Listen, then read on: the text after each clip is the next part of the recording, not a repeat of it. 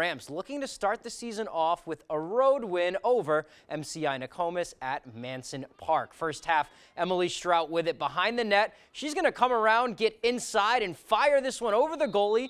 That makes it 1-0. Here's Bangor looking to tie. Great chance from Jasmine Roy, but a great save from Samantha Bissell to keep it 1-0. But eventually they would find some twine. Kirsten Daigle picks up the ground ball, fires it home. We are all tied at 1.